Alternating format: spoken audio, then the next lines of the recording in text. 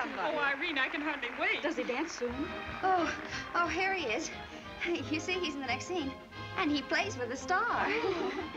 The barber, Lou Fields, the customer, Vernon Castle. My aunt wants to do an opera singer. Did she? Oh. Wait till you see Vernon dance. Isn't it wicked? I mean, knowing an actor.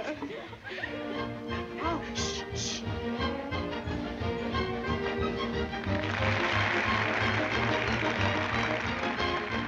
He's coming down the stairs now. Are you sure?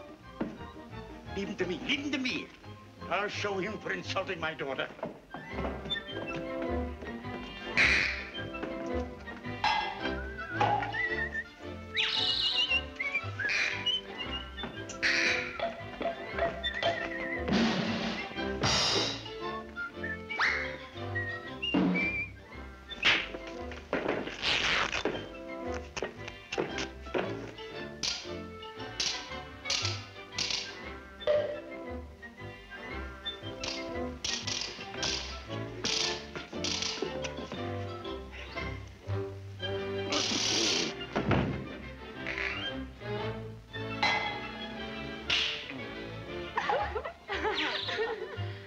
Say something. I don't know.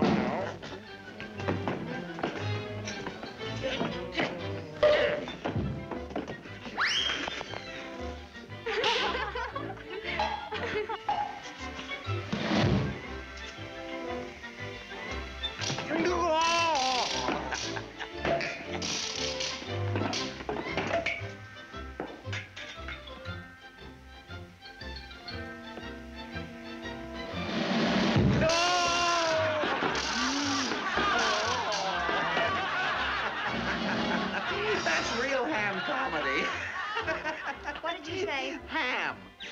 Where? Yeah, you're looking at two of the best right down there.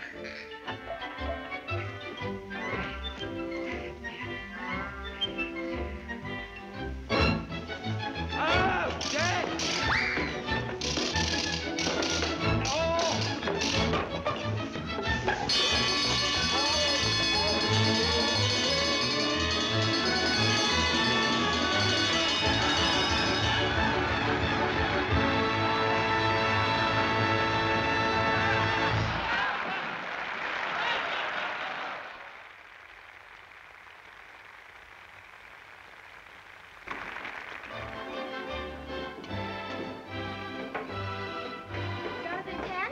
Yeah.